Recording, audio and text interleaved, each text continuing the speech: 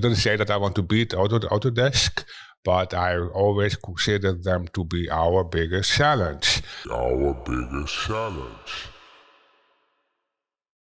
As we all know, Ton Roosendaal has been a vocal advocate for open source software and has expressed his opinions on Autodesk in various interviews and public forums. That was Autodesk! Whenever Ton criticized Autodesk, whether it is related to the world of 3D in general or to Blender specifically, somehow it sounds like they are having a never-ending boxing match. Ton is not outspoken about Autodesk just because he hates them for no reason, but rather because there are some rumors Autodesk employees are allegedly spreading about Blender, and the fact that Autodesk kept the FBX format a very hard thing to understand and to integrate with other software in addition to their policies and other stuff. So let's jump right in and unpack everything. First of all, Ton Roosendaal many times brought up the FBX format controversy, and he despises what he describes as Autodesk strategy, which was based on revising and revamping every single year as a little treat for anyone who tries to reverse engineer it for their in-house projects. He actually said in an interview that it is a part of the plan of Autodesk to keep things obscure, which he considered part of their master plan. The strategy, yeah, they simply obscure things and they make things to make sure that everybody who has their own FBX thing, for writer, reader, every year you have to update things and fix it. Oh no. Roosendaal has always been an advocate for open standards in the 3D industry. He has argued that proprietary file formats and software lock-ins are harmful to the industry and limit collaboration and innovation, which I have to agree with because he has a point. He strongly criticized Autodesk licenses, which required some years ago users to either install a separate plugin through their website or make those 3D software such as Blender give them the information of every user who downloaded it if it is on their website. They can visit you at home if you use Autodesk and check your computer was on it. With no doubt, Autodesk struggled to defend its decision, including the FBX technical updates and improvements, which Roosendaal believes is intentionally overcomplicated. But for some reason, they had to change their old habits by making the FBX format free. But before this change happened, Roosendaal was speaking about this for many years. He actually called Autodesk out years ago in a tweet saying, "Dear CTOs, Autodesk uses FBX to keep the industry in a deadly embrace. How much longer do you tolerate this? Switch to GLTF tomorrow." As a company that made over $4.3 billion in 2022, which was a significant increase from the $3.7 billion they made in 2021, you know that Autodesk is doing something right. And well, they are. Their money is made by putting most of their focus on industries that need computer-aided design and visualization. And these industries include architecture, engineering, and manufacturing companies that make planes, cars, and everything else that is made in a factory that you can see around you. Basically, anything that requires very precise and technical visualization is where Autodesk makes most of their money. The media and entertainment department of Autodesk, that includes software such as Maya and Max and so on, which are marketed towards the game development and the VFX industry, make only 10% of the company's income at their best. So naturally, it means that the company's focus will pivot towards endeavors that are deemed more profitable, especially knowing that Autodesk is a public company that has investors, shareholders, and so on.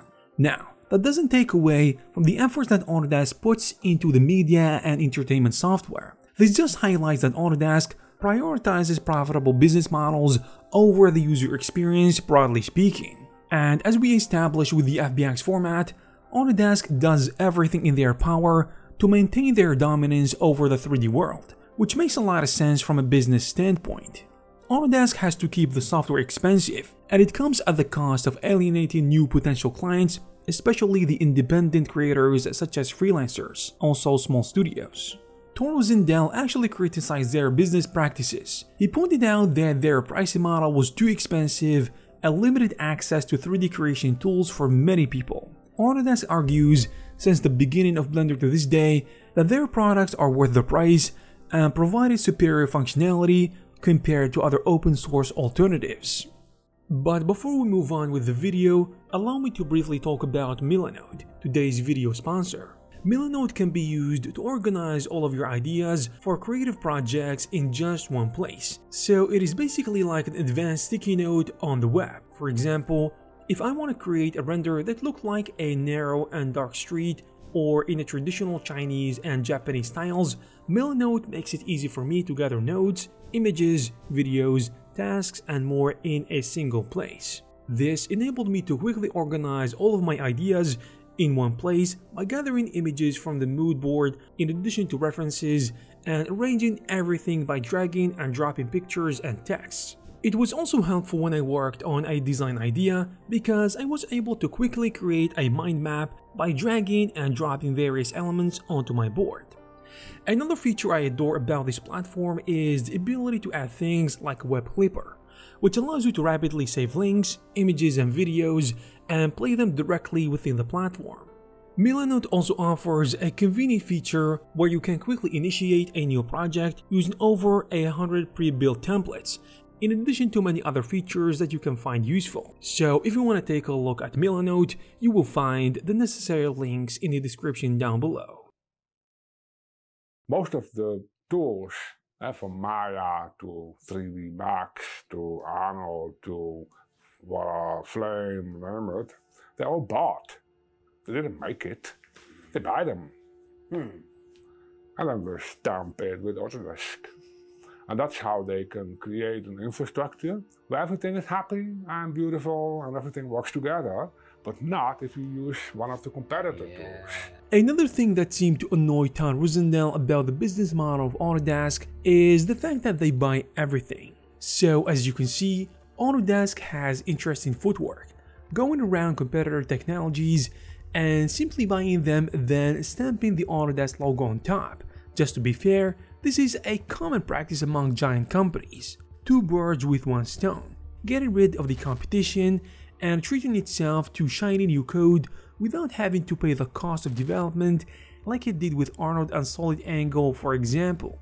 Now, acquiring software isn't inherently a bad thing, as there are many stories of currently popular programs that had their origin start as an independent project that was purchased and further developed by other companies. But this speaks to us yet again. The corporate policies, which were discussed earlier, bring us to our final point, and boy, it may get personal for a lot of you guys.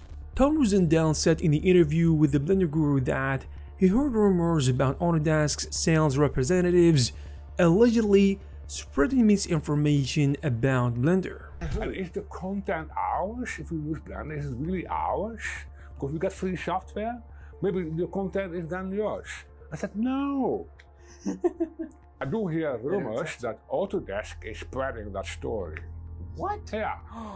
Autodesk That's a salespeople, conspiracy. they go to companies and say, I don't use Blender, but op source, the content you make has to be open too, so you have to share it or everything. They spread those rumors.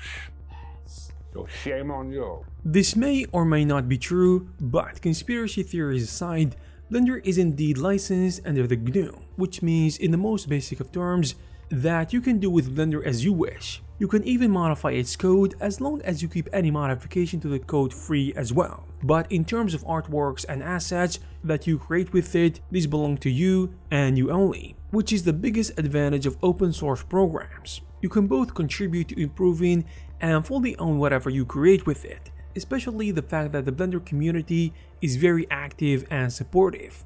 Roosendaal has opinions about Autodesk, which is not new, and I'm not surprised because he had to deal with corporate people when he bought Blender back in the early days.